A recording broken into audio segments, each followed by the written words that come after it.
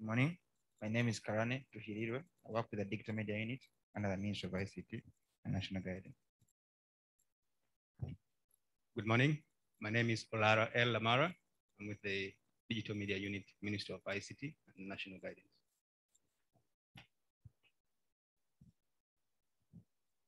Good morning, ladies and gentlemen. My name is Peace Oliver Muge. I work for Women of Uganda Network Movement as the Executive Director. Thank you.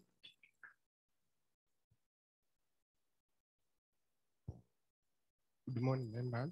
I'm Isaac Sanavula. I work with Sunny FM. I'm a journalist.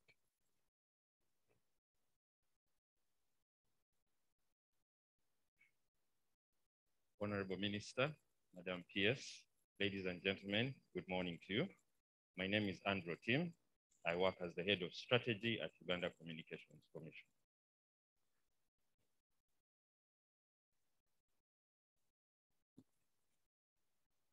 Good morning, everyone. My name is James Beronda. I'm the Head Technical Services, the Universal Service and Access Fund under the Uganda Communications Commission.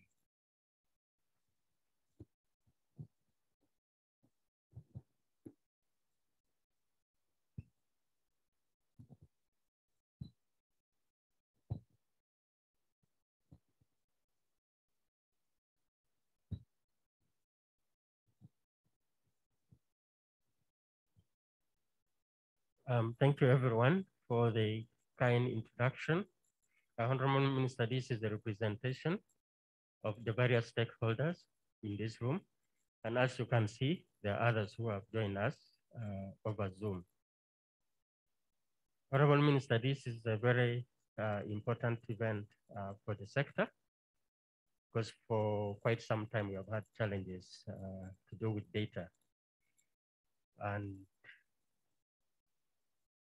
in appreciation also for all the work that has been done by the various stakeholders, I would like to invite the Permanent Secretary, Ministry of ICT and National Guidance, Dr. Amina Zawede, to come and make welcome remarks so that you can feel welcome.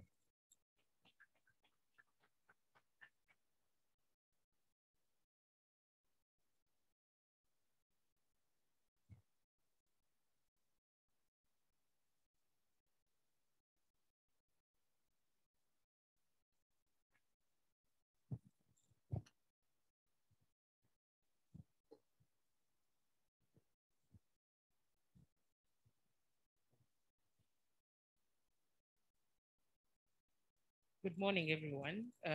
You're welcome, Honorable Minister of ICT and National Guidance, the State Minister in charge of National Guidance, Honorable Godfrey Chavyanga Baruku, distinguished guests, ladies and gentlemen, in all your capacities, the media, and all the various stakeholders and the audience we have online.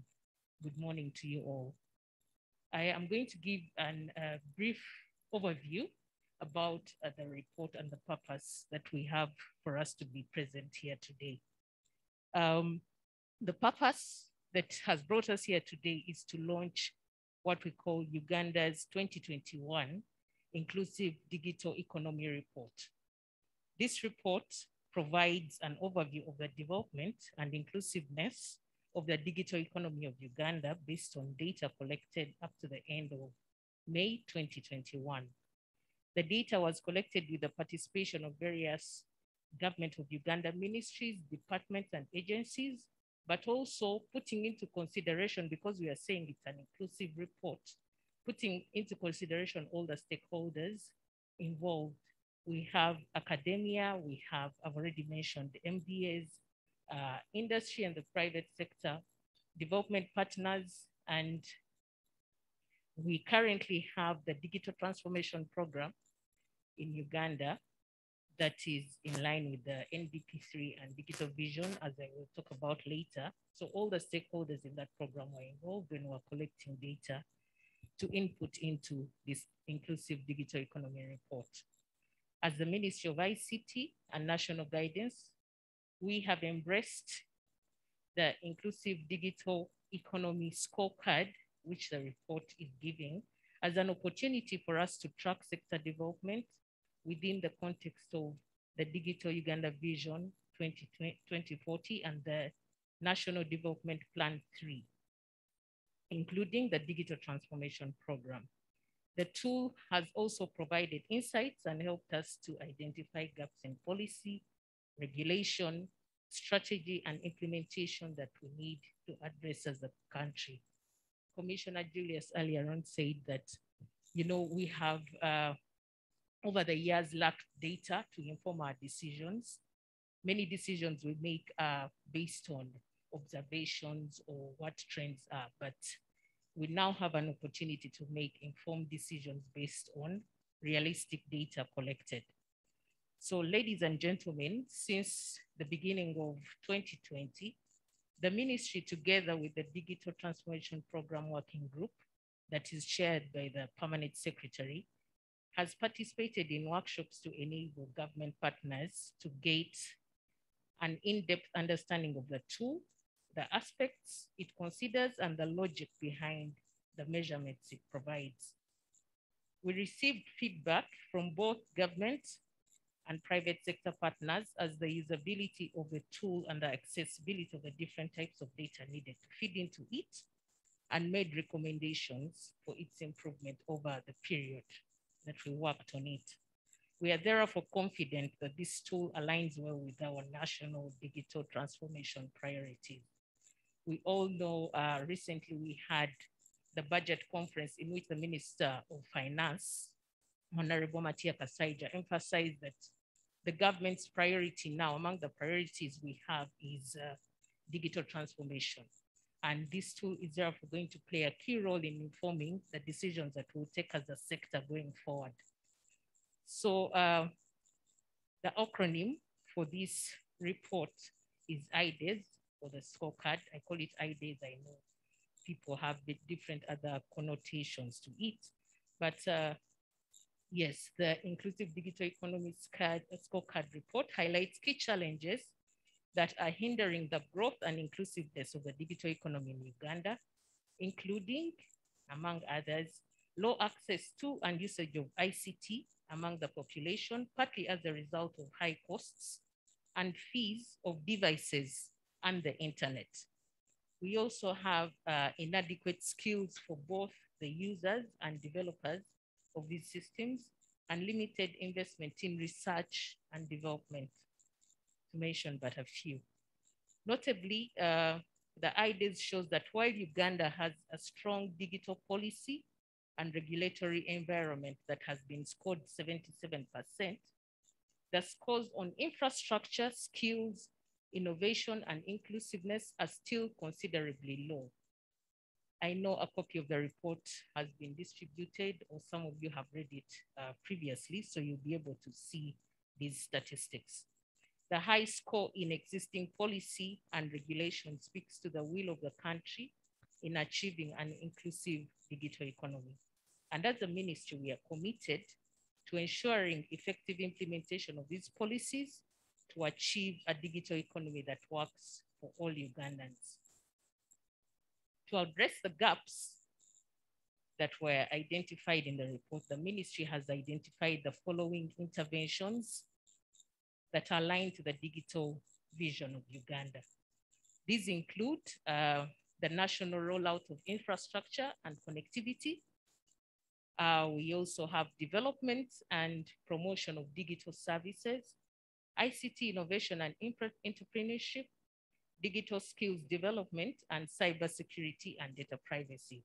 So those 5 gaps are what we're going to address going forward as priority areas for us to consider to close the gaps that we have in the digital environment. The ministry acknowledges the contribution of both government and private sector stakeholders that participated in the formulation and review of the Inclusive Digital Economy Scorecard.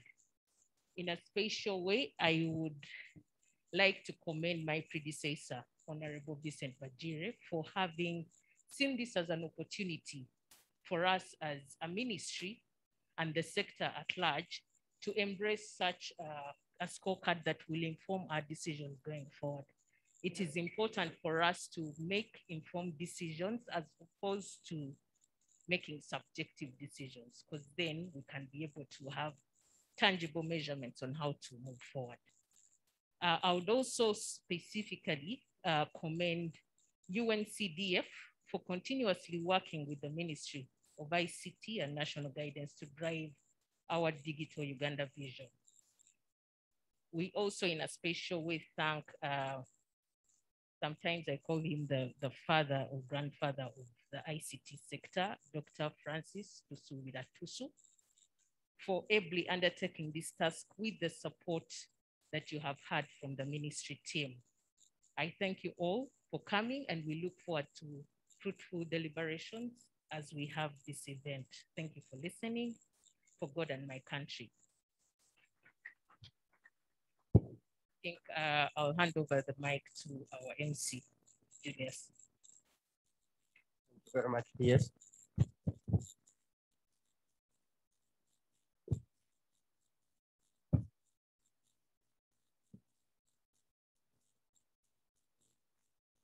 Honorable Minister, I feel that there are some people in this room who have not introduced themselves fully. They are making contributions in other capacity. You may know their titles as director so and so, or ED so and so. Professor Yana and the ED of UCC are the ones who part of the national expert task force that produced the strategy for the fourth industrial revolution for the country. So we'd like to appreciate their contribution. On the other hand, the Director of E-Government Services, Colin Babirukamu, is also on the Innovation Selection Committee of the Ministry. So they are supporting the innovation ecosystem. Thank you. Permit me now to invite the representative of UNCDF to come and make his remarks. We received apology from Chris, and that he's sending a representative to come and make remarks. Is that correct? Oh, Chris is online. That's nice too. That's the beauty of technology. So let's have him. Thank you.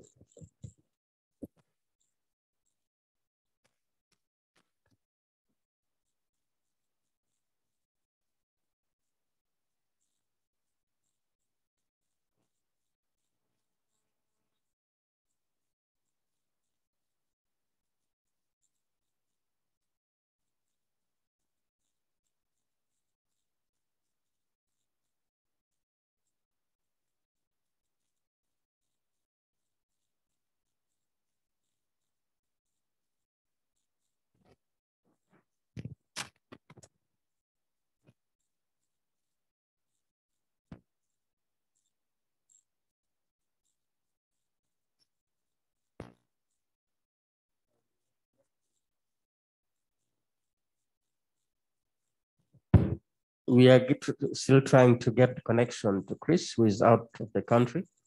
He'll be joining us shortly.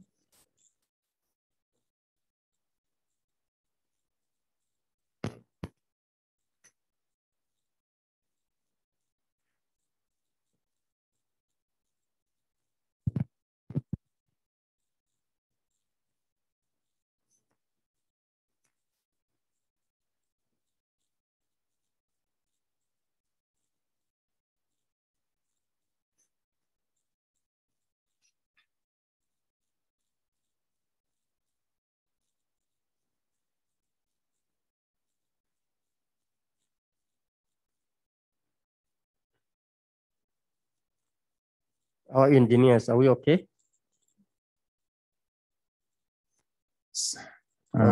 Minister of ICT, the Permanent Secretary, other guests, all protocol observed.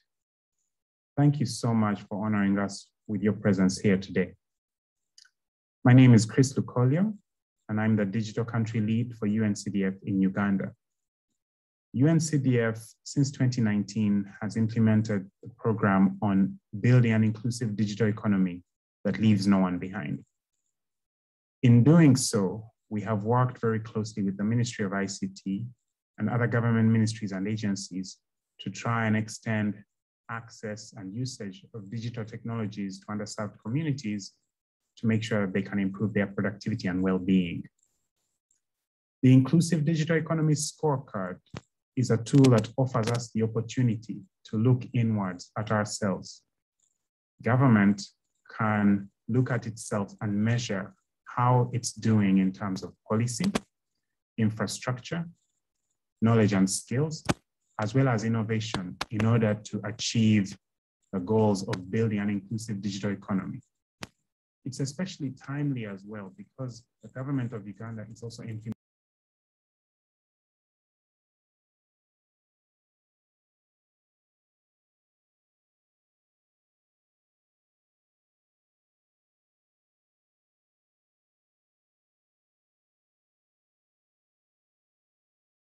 ownership of this tool and is willing to use it to measure and see how we're doing, but where we want to be tomorrow.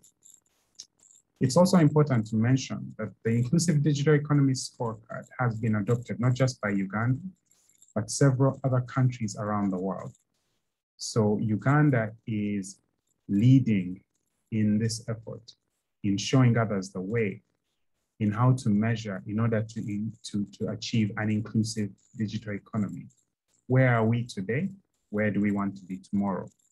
And as we implement the National Development Plan, we can take stock. We can know where we are next year, the year after that, and so on and so forth. So for us at UNCDF, it is an honor to have the government of Uganda adopt this tool, take ownership of it, and use it. I should also mention that later in September, this tool will also be highlighted at the UN General Assembly, where it will be showcased that various countries are taking measures to measure how they are doing in terms of policy, infrastructure, innovation, and skills in order to achieve an inclusive digital economy. So Uganda is not alone. And at this forum, the UN General Assembly, this leadership role that has been taken by the government of Uganda will be further highlighted. So from us, it is simply a statement of deep thanks and appreciation, but it's also a reiteration of our commitment to continue to work with the government, with different stakeholders in the public and private sector to achieve an inclusive digital economy that leaves no one behind. And so once again, I thank you and welcome all the guests to this forum and look forward to a fruitful discussion. Thank you so much. Thank you, Mr. Chris Okolio. We're very grateful for the partnership that we have in many areas of quality, innovation, many others. And we have big support to the development of the digital transformation program for the country, and also supporting the work of the program working group. Honorable Minister, the PS introduced someone here as grandfather of digital transformation in the country. And that is none other than Dr. Tusu Francis. And we have had the privilege of being mentored by him. I was taught, network infrastructure during my master's program by none other than him. I think Commissioner Agoi also, and yourself. So, Professor, you can see the products you have produced over the years and the role and the responsibilities they are now carrying in the country. So we very much appreciate your work and that you have not left us alone.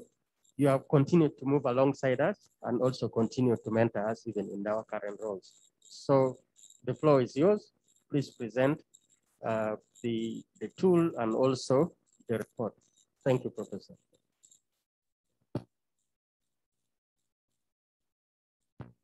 Thank you very much, Julius, for those very kind words. let me say that I'm happy with just so. And I must say I'm delighted to see the impressive leadership we have in the sector nowadays who have come a long way, Honorable Minister and PS. We really have a high caliber of people leading the sector now, not like our old days. I remember when we were starting ICT in Makeranda, Professor Spoof was very, very enthusiastic. And he used to make the joke that when they asked him, do you know how to use PowerPoint? He said, oh yes, I've got power sockets in my office. Times have changed since then. That is a true story, and he's the one who used to share it himself. So let's dig in a little bit, and I'll not repeat what has already been covered by the PS, Dr. Amina. We measure and track, we identify key market constraints, and this is a very central bit of it. It's not simply about talking about what a wonderful job we are doing, but we must talk about it based on evidence. And when we talk about inclusiveness, we all know the groups we talk about. The women, the youth, people with disabilities. We sometimes forget the refugees, they are part of this, the migrants. Uganda is a welcoming country. I remember all the way from the 50s, which is when I started going to primary school, that we welcomed refugees, not in camps, but as part of the community. And therefore, if we've got such a big refugee population, we cannot talk about development if they themselves are not enabled. And therefore, it's about enabling everybody within the country so that we're at the same level. We all know that to achieve real economic impact, ICT must be all inclusive. We have discovered recently, and I had the pleasure of sharing this with the conference in Dar es Salaam last week, where I had to give a keynote, that and this is for you, Irene. Initially, when we talked about rural communications development, we thought about small links to little people in the village doing almost nothing. But now, extending infrastructure to rural communities means education. It means distance learning for the universities. So it means inclusion, not just of the rural communities, but everybody else, because we are now displaced from our traditional locations of work. And indeed, our locations of work are also going to change. I don't know that schools are going to remain schools as they are now. Maybe like computers. We used to go to mainframes to do our computing with the decks of cards. Nowadays, we own computers. So maybe I don't need to leave Butongole, where I come from near Sembatia, which has at last got some fiber passing by, to come to university. Maybe I can stay in the village at lower cost and do my learning there. And therefore, in setting the priorities right, we look at policy and regulation, because these really sit at the top. We look at the infrastructure, we look at innovation, and we look at skills.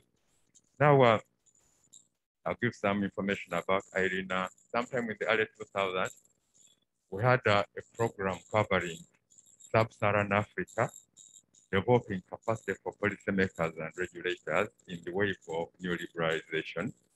And Irene was in charge of skills building. And the emphasis was on evidence-based policy. We all know that our president, His Excellency, likes figures and evidence. And for a long time, ICT has been telling the story just in terms of what, oh no, ICT is important and so on and so forth. But we don't have numbers. We can talk about the penetration of phones, but we don't have the impact. And therefore, we're trying to shift beyond that, so that when we make a case, it is a strong case as ICT that this sector really needs more support. The current financial support to this sector in terms of the national budget is almost negligible, frankly, compared to other countries like Kenya, like Ghana, and so on. And we need to make the case, because nobody can make the case except the people in this room, so that we can then guide policy, inclusive policy. As has been said by Chris, it is an iterative, consultative process. The tool, even now, is not completed because things are changing very fast. And therefore, the tools continues evolving, and we continue using it. And therefore, we rely on the stakeholders, the academics in their research, the regulators, the people in NITAU, the policymakers, to keep on bringing forth the evidence that we need to maybe tweak this a little bit so that the tool can then perform better. But the bottom line is that we need to be informed at all stages about what we are doing. And that was said, The development of the tool involved consultation with ministries, departments, and agencies in several countries, including Uganda. And for Uganda, there was special focus on aligning it with NDP3. And this step led to revision of the tool and even now to being revised. We carried out the first data collection starting from about February 2021 and to the end of May 2021. And therefore, the data on which the findings are based now goes up to about the end of May 2021. We know things have moved on, and therefore, that is also going to change. I should mention that we do have gaps because we also need international comparators. And therefore, some of the information is derived from organizations like the GSMA, GSM Association. And therefore, if we don't send statistics in time, which is the challenge of developing countries, we find that they are utilizing statistics from about 2 or 3 years ago. And this again puts emphasis on our Minister and PS on getting our agencies, NITA-U and UCC, to ensure that we are sending up-to-date data to all these organizations all the time. Because they do the global comparative. And based on those, investors make decisions. What is happening in Uganda in terms of policy, in terms of regulations, in terms of enabling environment, in terms of coordination around implementation. Now from that, we then come up with the result. But I thought I should say something about the real evaluative questions we look at. So while the data is given in terms of numbers, the questions we look at are digging into the actual policies, some kind of policy analysis to find out what policies have been developed and are they inclusive? Because inclusivity starts at the policy level. In all of our workshops, and Julius, I think, remember it as SKIES, one of the things we commented on is that if you talk about inclusivity, then we must include consultation with the target groups right from the word go. Because there's a general tendency, sadly, in Uganda, that policies are formulated at the higher level and then implemented at the lower level without the participation of the beneficiaries. And therefore, inclusivity at the policy level going forward is going to include, through the program working group, the digital transformation program working group, ensuring that each policy developed has got the input right from the beneficiaries to the very top. And then after that, we take it down. If there's a good policy, are those policies being actualized through laws, regulations, and strategies? And are these inclusive? This is going to go along with looking at whether or not strategies are funded. I've worked on a few government boards, and I know that one thing which comes up is the phrase unfunded priorities. So it's a bit puzzling. If it is a priority, I need to be unfunded. And therefore, I think we have discussed with the PS at Dr. Wede, that if you don't have a budget for policy, why develop that policy in the first place? It is just a document sitting on your shelf. And then you say, well, produce this policy, but what has it led to? So are the policies actualized through laws, regulations, and strategies? And are these inclusive? And then the institutions, are there institutions to ensure implementation? And we do have this, but we all recognize that we sometimes have a challenge of coordination, even beyond ICT. Because when I minister, if we're talking about rolling out infrastructure, we have got the roads people doing their thing, we have got the rails people doing their thing, the oil people are doing their thing, the power transmission people are doing their thing, the telecom operators are doing their thing. And if the road is laid out today, next day somebody is going to cut across the road, the other day somebody is going to cut along the road, the other day somebody is going to dig holes on the other side of the road for poles and so on. And we say, are we operating in the same country? And therefore, institutions extend to collaboration across the institution so that we get coordinated development of infrastructure like other countries do. I know our neighbor Tanzania does this. Okay, they are rather autocratic about it, but they do call everybody together and say that, yes, this is going to happen here. This road is going to be laid in place. For the next 20 years, nobody can do anything in that area. And let's bring it forward now so that it's integrated in the planning. And then after the institution, do the results, outputs and outcomes demonstrate effectiveness? So we evaluate by scoring all the way from the top coming downwards. And then things like are the fundamental underlying requirements in place.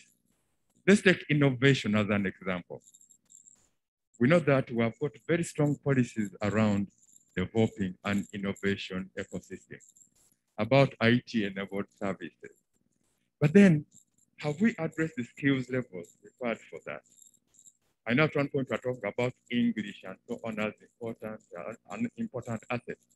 But hey, what is happening in technology? My colleague from School of Computer Science will tell you that chatbots are now the method of delivering services.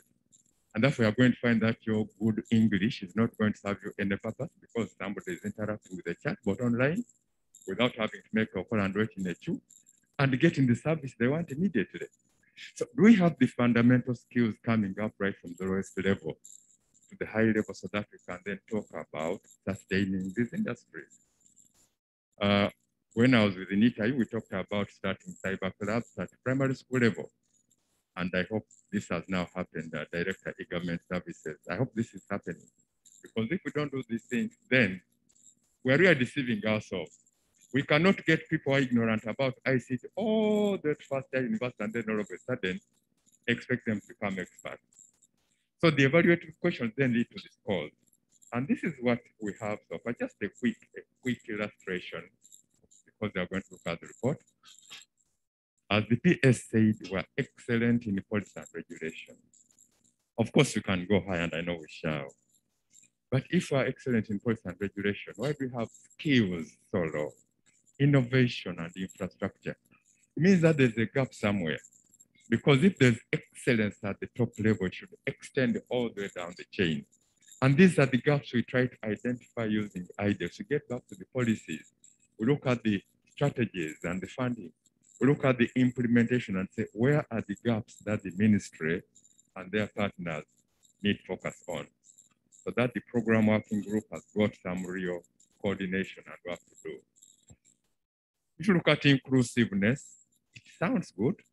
If you look at 55% of it is above the barest pass mark, but we're saying that about 55% of the population are excluded from the digital economy. And we can't develop like that. The positive side to that is that the consistent focus on women has made a difference. So they are higher than the national average, but still 65% means that a major 35% is still left out. So we can interrogate this and say, what are the reasons for that? We don't have all the answers, Minister. But as time goes on, working with our colleagues and with the digital transformation program working group, we should identify these gaps and then get them addressed through policy or implementation or regulation, whatever it is. Adjustments are required to ensure that something can happen. When you start breaking down, just again giving quick highlights, take policy and regulation, for example, as we saw on the previous slide. No, we don't have to check, sorry. Okay. As we saw on this slide, policy and regulation are 77%. But what are the components that we look at in terms of policy and regulation? You might have the policy and regulation, but you need active government promotion. So that takes it beyond the document, something which is being done by government. You need active policy promotion, and you especially need regulation. And again, regulation scores very highly. We've got highly. We have got good regulations in place, and I think the PS also said so. But again, there's some gap in translation because if policy is good and regulation is excellent, then the result should also be good. What about infrastructure? What are the elements? The overall average is 51%, but the national identification infrastructure is still a bit weak. And we all know why, because the national ID system was conceived so that all users who need access can utilize it as a reference point to confirm who they are dealing with. This means that if I go to a bank, by simply taking my fingerprints, they should get a return which says that the person whose fingerprints those are is so and so and so and so and so and so. But this is still not happening. You still find that you go with your national ID to get a driving permit, to open a bank account, to get a SIM card. And therefore, this database is in place. But it is being used in a pedestrian way because it's just being utilized to generate identification cards. The real purpose and value is when it is online, so that by simply placing my fingers and getting a picture taken, I can be identified, just like we do at immigration when we're traveling around the world. And therefore, now, Minister, this is a major gap which needs to be addressed. How can we take the identification infrastructure to the real value to citizens, so that I know that when I go to a bank, I don't have to fill in 30 forms to start e-banking. And then connectivity, again, that is doing quite well. But if connectivity is good, why is coverage limited? And I think we all know it is because we focus on the main trunks. So there is generally good coverage along the main trunks and not everywhere. Those of you who drive up to Lira and Guru, and I do that quite often, know that there's a place beyond Nakasongola where you can barely get connectivity and you're along one of the major highways to the north. And therefore it means that even along the main arteries, we've got gaps in terms of coverage that we need to address. ICT usage and ownership, Honorable Minister, PS, this is distressing because 27% is really bad. Let's use the right word, it is bad. We need to do a lot more to ensure that this happens. And again, I think the regulators will tell you that part of this is the cost of the devices. It's about conflicting policies. Minister of ICT is trying to reduce the cost of devices and utilization. Minister of Finance is trying to make money so that we can go up. So this is what the challenge is. I mean, my data package went up recently from about 220,000. It's a Wi-Fi per month to 50,000. Okay, I can afford it, but look at it in terms of those other people, somebody who needs education and so on. Okay, they say some of those are going to be excused, but if I've got students in my house, grandchildren in this case, then they're not excused. So there are still issues around that, Honorable Minister. So there is the 4% levy, that's where it starts. 2% of that goes back to government, right? And then there's, oh yes, 2% and 1 goes back, okay? So they start with 1% of our level, then you have got the VAT at 18%, then you have got the excise duty at 12%, then you have got taxes on devices and so on. And this is why these things are failing. Then digital payment is another area, because if you can push that up, the banks will rejoice. And if the banks rejoice, if interest rates can go down, then people can invest more in the business. People will be attracted to borrow money to expand their businesses.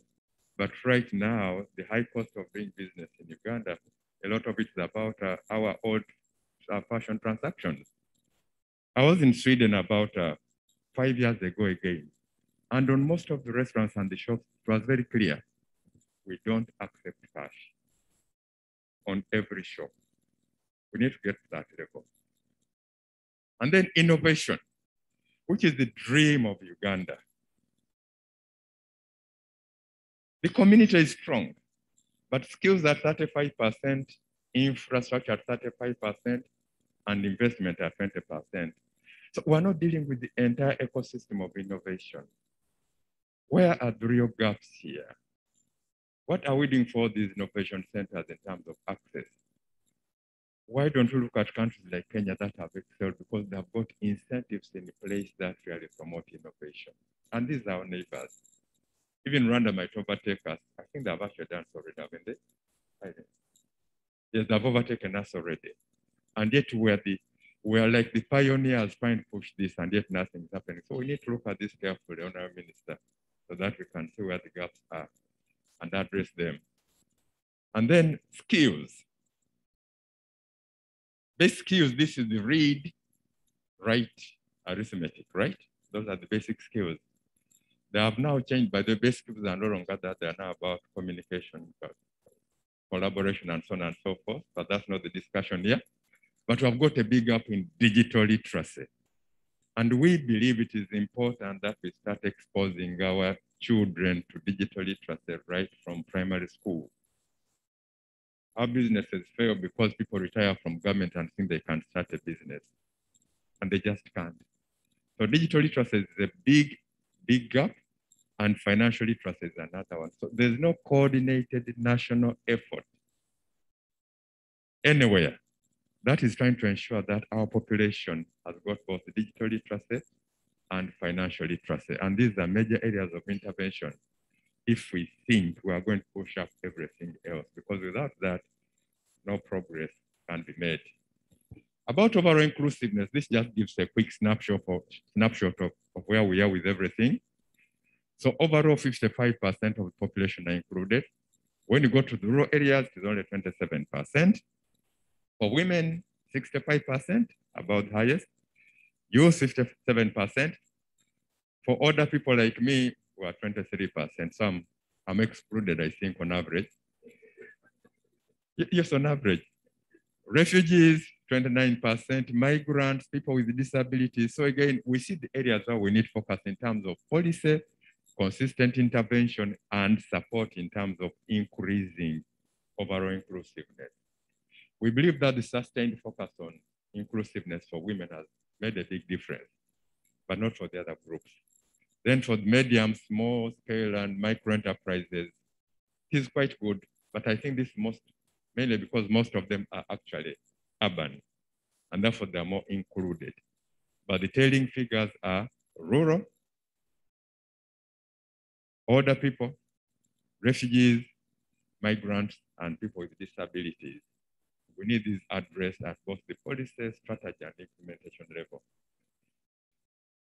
So to reduce exclusion, Honorable Minister, and this is just a quick summary, we need to move from good policies into effective implementation of both policy and regulation. And I've got all the agencies concerned here, all the stakeholders.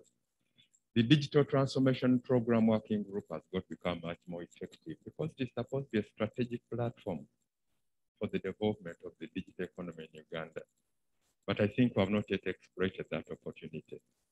Part of this, Honorable Minister, and I'll say it, even if I might embarrass the ministries, is that most ministries, when they talk about the meeting of the digital transformation PWG, instead of the PS who can make decisions, they send the IT engineer. And that's not about strategy. We need strategic thinking and decision-making levels in this group if we think it's going to actually carry forward the program. So sending people who don't have to make decisions, who have got the mother may I attitude all the time, is a waste of time. And that's why, I think that's why many of them don't attend. I'll not mention who because I know them. Then policy initiatives around ownership of ICTs. We think that is also very, very important. By the way, when we minister, it's not me, it is my colleagues in the ministry, it is the program working group. So we think, for clarity, is the program working group. And then we need to step back and rethink policy, strategy, and implementation, especially around innovation. We know His Excellency, the President, is very passionate about this area. We also know that he's very frustrated around this area. And therefore, we need to step back and instead of simply pushing something not working, let's maybe build a new car so that we can move faster. And then the national deficiencies in basic skills and the digital skills. I don't know, Bank of Uganda cannot easily start to get back Minister of Education, but Bank of Uganda, the financial institutions, the technical training institutions, financial literacy should be a cross-cutting course across all disciplines, right from the earliest level, in my view. We need more involvement. By the way, do we have anybody from education here or online, Minister of Education? Thank you very much. It's good to see you. In that case, I'm going to reserve all my remarks so that I don't get in trouble. But yes, education is critical to all this because they're in charge of education, and therefore these skills we're talking about, sir, are your responsibility. Then Minister of Labor and Industry, do you have any representative? Minister of Labor? You see colleagues online, eh? Okay, if they are, it's good. But we talk about the evolving nature of skills because of the fourth industrial revolution. And now the fifth coming on, which is kind of trying to moderate the fourth. we find that the skills required for jobs are evolving very fast. And therefore, the Minister of Education and Minister of Labor have got to be really in touch with that all the time. Because to address the skills needs for 5 years' time, the curriculum must change 5 years ago. So we're already late for some of these things. Almost need an intensive effort to ensure that we can catch up. So Honorable Minister and colleagues, these are just quick highlights, but I hope that it gives some sense of what it is we're talking about. So that working together, we can actually create a difference. Thank you very much, colleagues, and thank you, Honorable Minister. Thank you very much. Thank you very much, Professor. And thank you very much for really opening our eyes. The figures you have presented are very telling. And indeed, it needs concerted effort of all stakeholders. And that's why in this room, we have representation of all the sectors, civil society, development partners, academia, government, private sector. And some of them have joined us also online. So we'd like to interrogate what Tuso has presented further. In case you like to make a comment or you like to ask a question, please let us know. I know the minister is constrained of time, but we'll allow just a few so that we can proceed. Any question or comment? Even those who are online can be able to post questions or comments, which will be read by our moderator.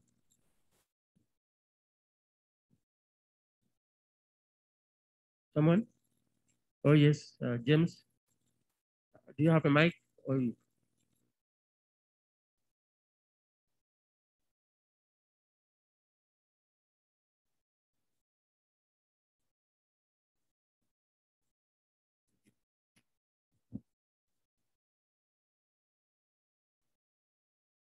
Thank you, Tusu, for the wonderful presentation.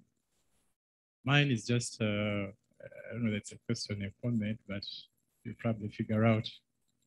And I would love to hear from you. You've talked about thinking at that strategic level. I come from the commission where we run a universal service fund. And we're always championing the use of ICTs, reducing the cost of internet, reducing the cost of devices. That's our language, and that's what we do on a daily basis. Sometimes we also face with challenges. On one side, we're promoting this. The next day, the exercise on internet is increasing. It is sort of a bit counter. So how do you think we should work government, especially at the planning stage? Are we able to be in the same room and speak sort of the same language, that this is what we want to do? We should therefore think strategically like this. Because yes, finance is about getting that money at whatever cost, but what impact does it have on our masses?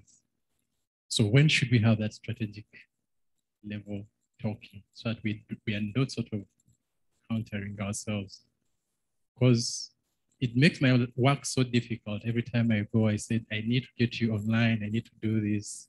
Then the following day, taxes have increased. They think you're joking. You can't be saying this and then doing this on the other side. I thought I would just highlight that out. Thank you. Okay, thanks a lot. I'll not say much about that. This probably goes to the Honorable Minister because they are the ones who sit at the national level. But the challenge we face is still planning in silos, and I think failing to take the long-term view of the country. I told, I think it was then Honorable Nasasira, that when you overtax the inputs, and to me, data and connectivity are inputs into businesses, it's like taxing the grass the cows are going to eat. really, if you think about it sensibly, and I'm not saying government is not sensible. If you think about it sensibly, no, for clarity, please don't misquote me. You should say, let us feed the cow properly, so that when the cow is well fed, it will produce a lot of milk. And if it is beef, then we're going to get a lot of beef, and then we can tax those outputs. But because we focus on the short term, we look at where can we immediately get money. But if I project taxes in 5-8 years time and say, supposing I pull down the cost of connectivity, supposing I pull this down, the taxes and so on, how much growth would that push into the economy? And what would I be getting in 5-10 years time? So that you take a longer term view of the national benefit. I think this is where we're going wrong here, honestly. And I believe it is only the ministry level, the PS and the minister who have got the influence and the political clout, carry that to the upper levels. And I think this is why they are here. We hope this is actually going to happen. It is sad, it's really sad that this happens all the time.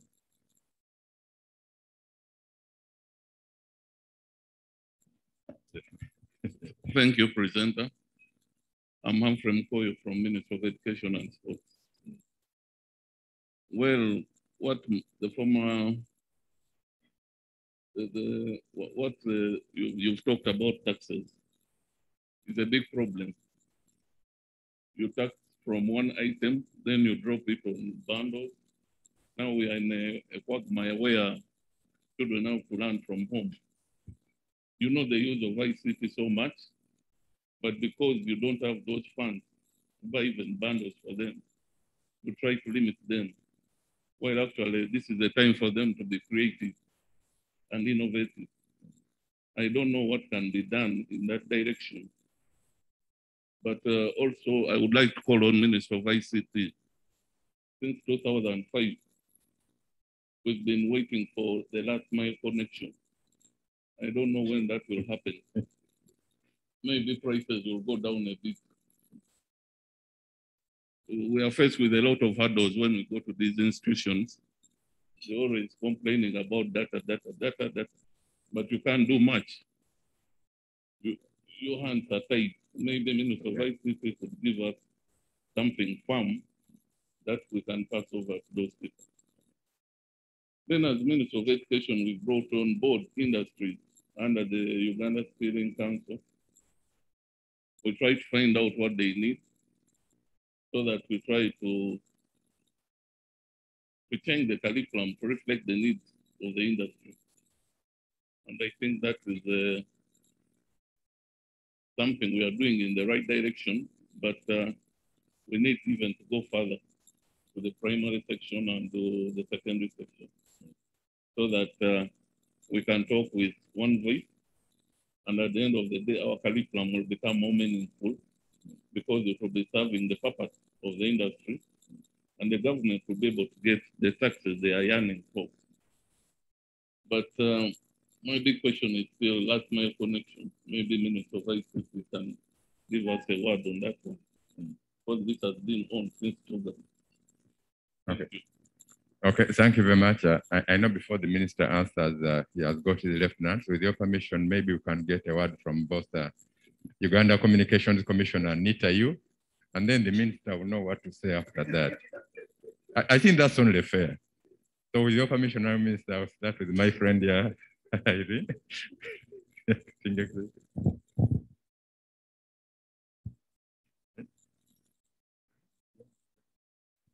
Where's the spray one?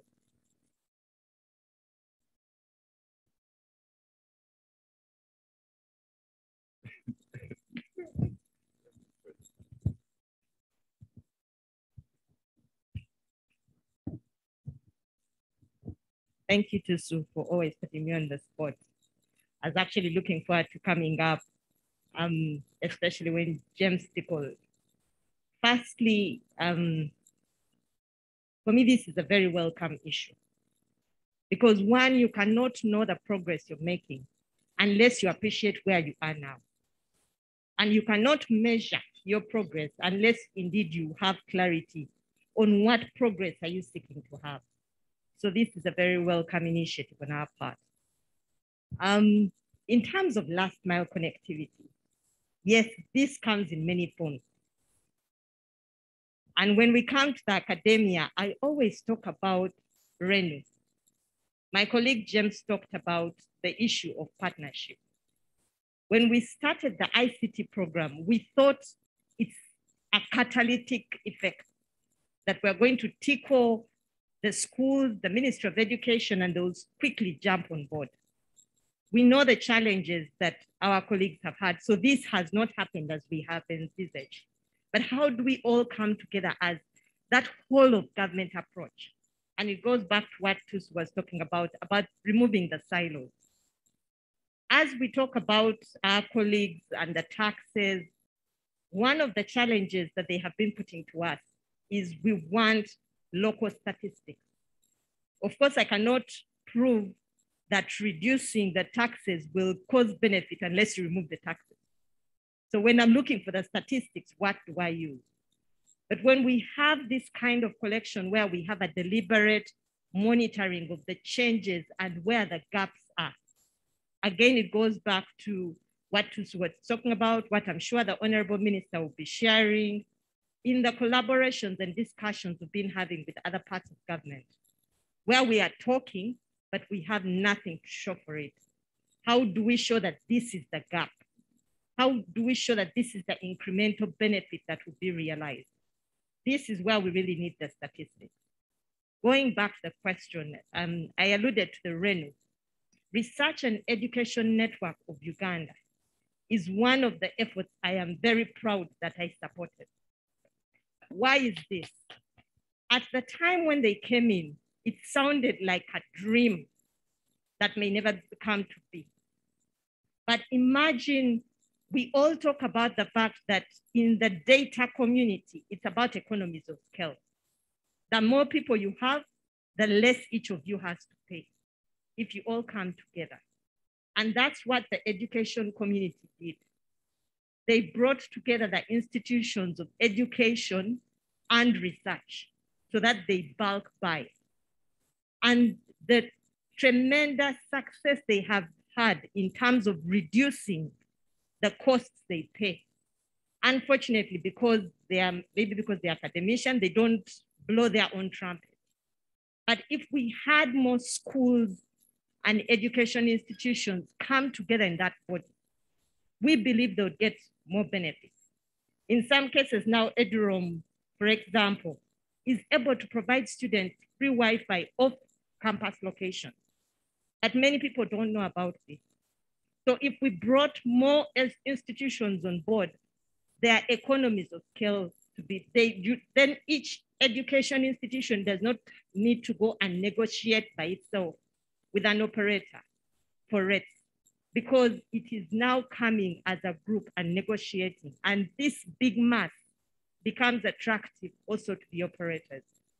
They have achieved a lot in terms of the last mile connectivity you're talking about. They are actually getting operators to help them address it, even without waiting for the government NBI. NBI is one of the suppliers of RENU. So where NBI is not available, they look at the other market alternatives to provide that last mile. Going back to what we're talking about and the whole issue of affordability, and you talked about the comparative indices. It is one of the sticky issues I have with my colleagues against some of the bodies that assess us. For us in Uganda, most people are on wireless. I was listening to a colleague yesterday in the US. For them, they've been having a very high penetration of fiber to the premises, but they're also admitting that their people want wireless. Now, when they're assessing us as where are we in terms of affordability, they are looking at how much bandwidth an individual is buying. Now, our people are typically small bundle users, a day, a few hours.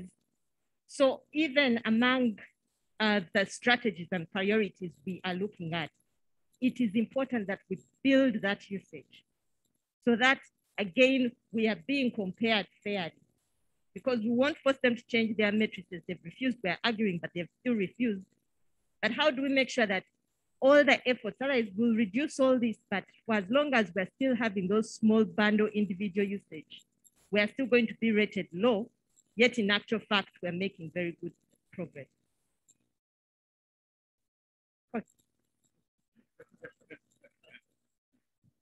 Thank you. Thank you very much, Irene and Honorable Minister, Madam PS. Thank you. I think let me just do a brief addendum based on the education use case. But I think what's really key to say, just talk about the backbone, I think, then the device access. I mean, NITA has obviously, under the Ministry of ICT, has rolled out more than 4,000 kilometers of fiber. The target is in the next year, with the next project, to actually roll out additional 3,000 to make it 7,000. But I think, like Professor said, that is heavily on the highways, you could say. We now need to talk last mile. Last mile is actually happening right now. But I think we need to think outside the box. It won't be just fiber delivery, but like Irene says, we need to even think wireless. That is quick to roll out. It is more affordable. It may have weather challenges, but it's a much faster way to roll out the last mile. So we have a lot of thinking together in terms of a quicker last mile approach. Talking about education, I mean, we had a project with UCC on an e-learning platform now developed by the UN also, called Colibri. And Colibri is now sitting with the Ministry of Education also on many labs. And recently in Karamoja, we were actually distributing devices to them. But you won't believe it, now with the lockdown, those labs that had Colibri are in the schools, but the schools are closed. The biggest issue now may seem to be that we need to look at the device access, even in the households. You know, how can we get an affordable, not just any device, but a smartphone, an affordable smartphone in as many homes as possible? I mean, Honorable Minister, we have a lot of discussions to have, of course, at the policy level, but if we could really bring those costs down per device, imagine a smartphone at about 100,000 shillings that can be paid incrementally, maybe over, even cheaper. Well, even cheaper, but I know smartphone technology is developing also a bit slowly. But if you could have it even cheaper than 100,000 and a citizen can pay slowly, these are the kind of discussions we really need to have at the highest level, but also with our UNCDF partners. So for me, household access seems to be still top of the agenda. Let me also say very quickly, I think you talked about, Professor, you talked about the NIRA and quick access. I want to say, even as our past chairperson for NITA, your baby has come to life now. The integration project is now come to life. We're calling it the UG Hub. And the UG Hub, what it does for all the members is that it connects the siloed governments. Imagine NIRA was on its own, URA was on its own, KCCA, and citizens have to go lining up to all these places. And every time you line up, they ask you for your ID again. You identify yourself again. What the BUS has done, integration project under the Ministry of ICT and NITA, is to now integrate those siloed organizations that are data controllers. And majorly those big ones like URA, KCCA are now actually, NIRA are now on board. And guess what? The biggest use case, again, the banks have come rushing for this service. So now we are piloting some of the banks on. So this UG Hub is no longer a concept. It's no longer a project. It's actually gone live. We're only waiting for, of course, the cameras and everything, but it's actually gone live. So I think I want to just encourage everybody that this is actually happening, and NIRA is now integrated on our UG Hub. And if you go to an entity, the idea is that people should be able to click and pull your data and then, of course, serve you better. The banks, of course, are rushing for it. And we're also rolling out the UG Pass, which is really the digital signature or digital authentication. You should know who you are when you're transacting. You should be able to sign, and we know that that was your signature. And no documents go off, get signed and scanned again. So banks, again, are rushing for that, while also, of course, our government agencies are doing that. So I really want to say that there's some progress here, and we need the minister's support and the ministry's support to continue this good work. Thank you. That is a very positive note. for me to take the honor to invite the PS, take also the honor of inviting our chief guest. For those who are not able to make comments, our sincere apologies. Really behind time, but we will not find ways of sending your comments to us. Yes.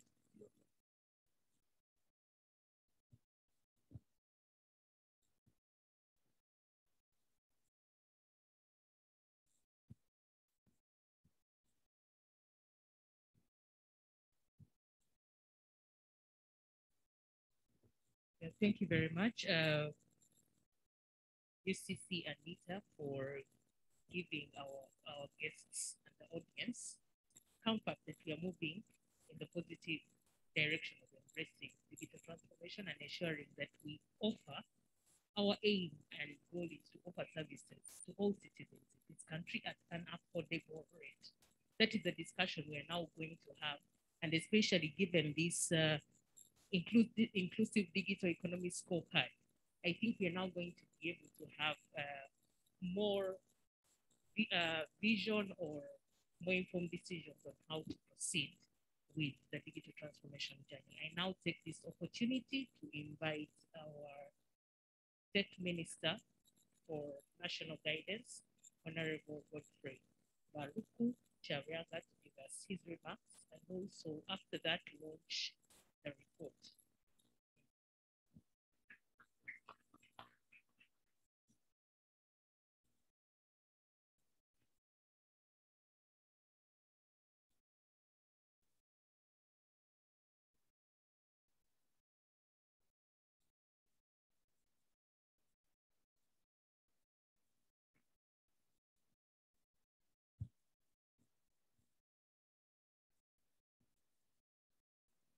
Thank you very much, PS.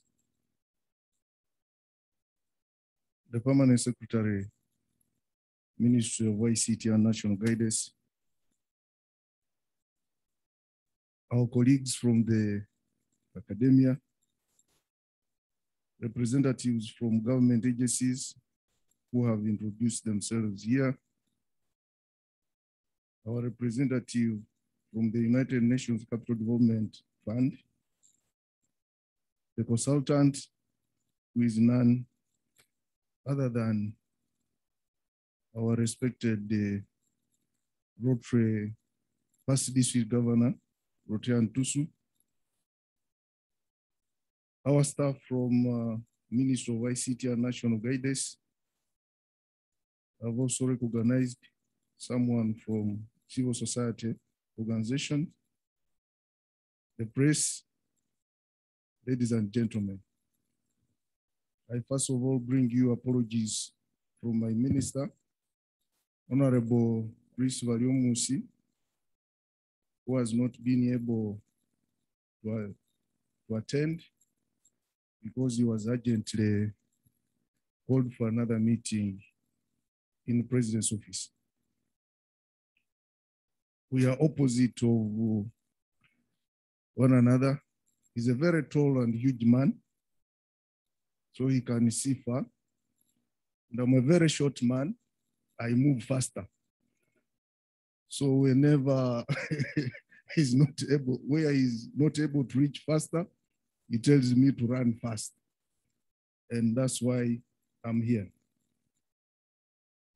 I'm delighted to join you here this morning as we launch an all-inclusive digital economy scorecard. The society we live in today is advancing towards the era of modernization in a very rapid manner, dominated by the overchanging developments of technology. Most of us are directly or indirectly affected by the transformation which comes along with digital revolution. I'm indeed excited that we are launching a measurement tool to address inclusion in the digital space. We have now embarked on the implementation of the National Development Plan Digital Transformation Program with the aim of increasing ICT penetration and use of ICT services for social and economic development. Further, government has mainstreamed ICT across all sectors.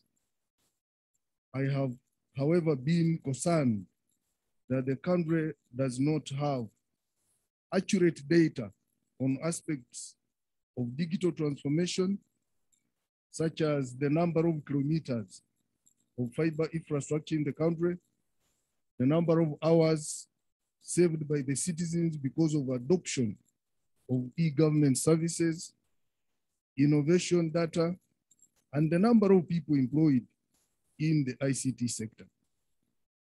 As we launch the Inclusive Digital Economy Scorecard today, I appeal to various sectors of government to adopt modern approach to data governance, which lead to accurate quality data. More so, as we implement the parish development model, we must track the impact of all government interventions and to monitor implementation effectively. We will therefore put in place a robust security system to automate data collection, processing, storage, and dissemination to key stakeholders. Indeed, Professor Tusu has brought out something very, very important. Recently, I was filling forms of a passport, and they asked me for my mother's NIN number. That was the biggest nightmare. I'm lucky my mother is still alive. But he last used his NIN number the day he got it. The day she got it. Because she has nothing. She has never been asked for any NIN number anyway. So one, she didn't know where it was. Secondly, even if she knew, reading it to me was very difficult. So I had to look for someone, first of all, to go and assist her to look for the NIN number, two, to take it a photo and send it to me. And it took me 7 days. Just looking for my mother's NIN number.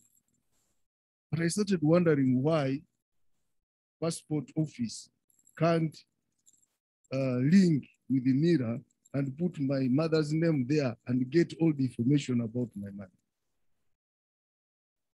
Professor, the banks are doing relatively better. Because I went to open a bank account recently, and I wanted to hide my identity. Because sometimes I don't want to know people to know what I'm doing. Because these are jobs which come and go. So I must live an ordinary life. But as soon as I gave them my national ID, they asked me for my ID of parliament. And I said, but why? They said, but you're a member of what? Of parliament. So it means they are doing much better than other organizations. But we have taken note, and IDES has promised that they are going to do this, so that when you put in your NIN number, all other information about you is going to come out. And indeed, it's even going to fight corruption. The best tool of fighting corruption is IT. So that if I put my NIN number, my name will come, my name, the name of my wife, my children, my mother. Actually, we should even put my sisters and what? And brothers. So that even if I disguise my property in the names of my sister, it can be what? Traced. That's what we are now tasking IDES to do for us, so that we can end all this. And I think with your help, Professor, we are going to achieve that. Furthermore, whereas there has been big investment in ICT by both government and the private sector, there has been lack of harmonization of measurements with the industry indicators. This, in part, has led to Uganda being ranked unfavorably in the global ICT index due to lack of visibility. Therefore, this scorecard comes handy in addressing this challenge. As a minimum, the country should track the following in digital space. One, the indicators of the development of physical service and security infrastructures underlying the digital economy. It should include access to mobile and fixed networks, the development of next operation access, networks, the dynamics of household and business uptake, secure servers infrastructure, and infrastructure for the fourth industrial revolution technologies, such as cloud computing and Internet of Things. Two, indicators on people's use of internet, education, financial inclusion, and interaction with government, among others. Three, indicators that address innovation in digital technology, new digitally enabled business models, the role of ICTs as an engine for innovation and adoption of ICTs and other emerging technologies by business.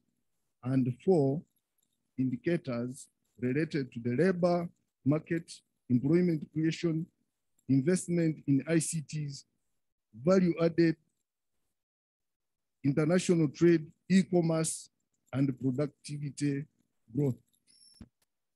I urge the Permanent Secretary, Minister of ICT and National Guidance to further study the scorecard to ensure that it measures the agreed actions in the national strategy on the fourth industrial revolution, which focuses on enhancing productivity in agriculture, transforming human capital development, overcoming the economic opportunity shortfall, and urbanization and human settlement.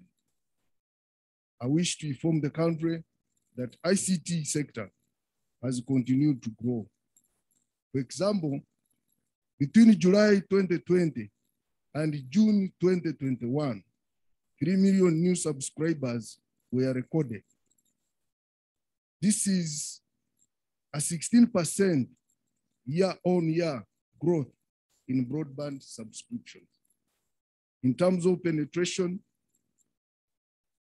the 21.9 broadband subscriptions translated into broadband penetration of 1 internet connection for every 2 Ugandans. This has been crucial during the COVID-19 pandemic. During the COVID-19 pandemic, we will further reduce the cost of internet over the national backbone infrastructure next year after completing the current phase of last mile connectivity. We are working on this and we want by end of this calendar year for it to have taken over. And we are also negotiating with the Ministry of Finance to see how we can reduce the taxes on equipment and also services, internet services. And I think we have a lot of goodwill and we are going to sort it out. Just as the professor said, government works in silos and that is the biggest problem. But also even the ministries themselves work in what? In silos. They fuck government. You meet even in the Ministry of ICT, departments are also working in what? In silos, departments and agencies. So we are bringing all these people together so that we fight a combined war. Because our minister the other day was saying she was there fighting the tax on mobile money. On OTT, the minister was promoting it. so you can just imagine your ED is saying this tax is bad. And the minister is saying the tax is what? Is good. All that is working in silos and we are going to eliminate this because we have now put in place an expanded senior management where all agencies are going to attend top management meetings so that we don't work also in what? In silos. And with this combined effort, we are going to make it. As I conclude, I implore both the public sector and private sector to adopt IDES for measuring the implementation of digital transformation programs. This should be complemented through investment in research. I think research here is very, very important. It's the only thing that is going to improve this sector. Recently, I was asked a question by journalists, but you know, politicians will have answers to every what? Questions.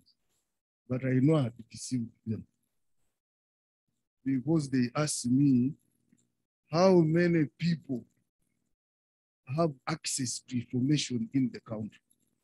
Very complicated question. And I told them when I next come back, I will be having the figure. And I have never gone back to them because,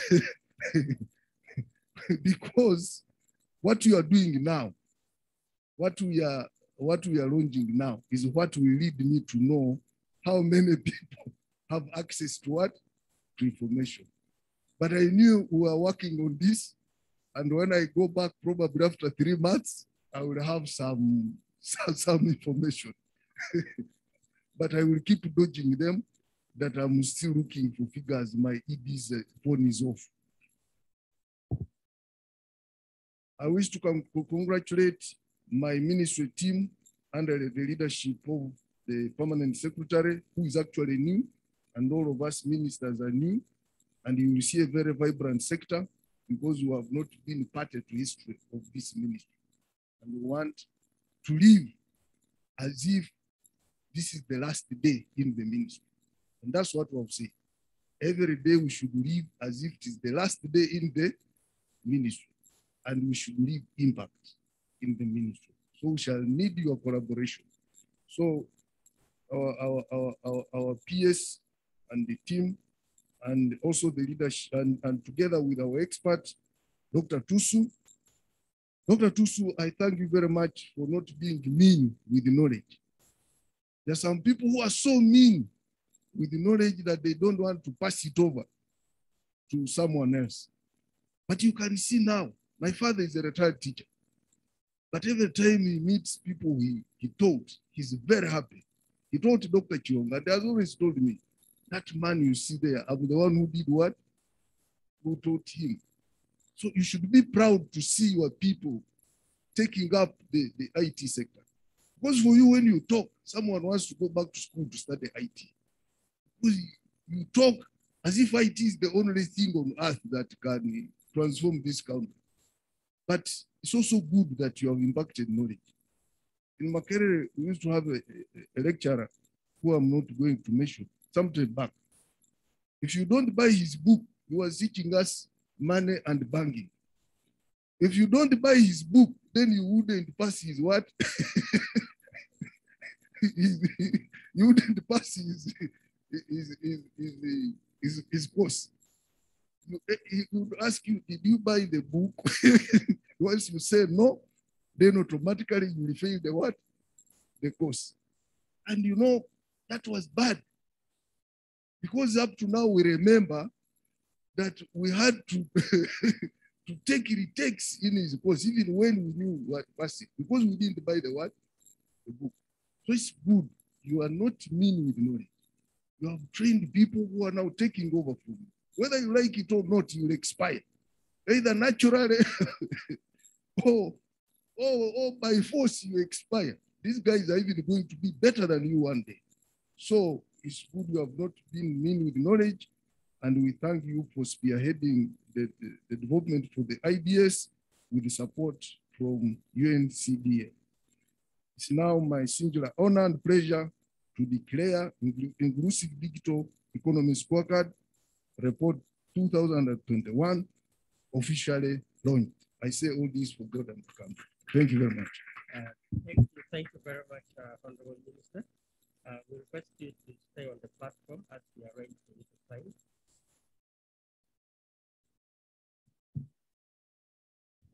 We request the permanent secretary also to join. Sign as well as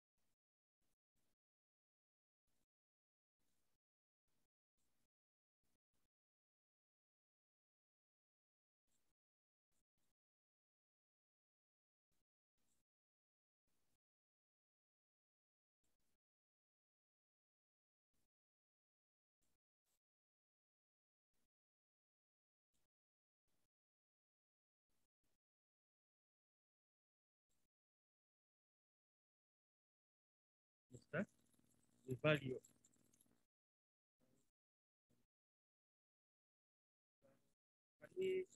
Can the team help us to clear it? And the Honorable Minister will have to go for that.